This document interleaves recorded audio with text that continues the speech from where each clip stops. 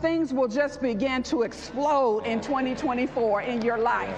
When you know there is more right with you than there is against you, when you believe the things of the Lord, when you believe the report of the Lord, when you believe that God is working behind the scenes, when you believe the plan of God is greater than anything that the devil can do against you, you are the righteousness of God today. We stand before God without any guilt. We stand before God today without any shame. We stand without any condemnation because we know that the blood is still working. How many of you know that blood is still working? And it is rearranging, it is changing things. And it is doing what needs to be done. So we believe that we are who God says that we are.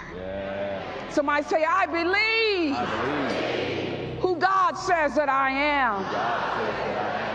I am right with God. He loves me. I am the beloved. I am accepted in Him. Thank you, Lord, for the power of the blood.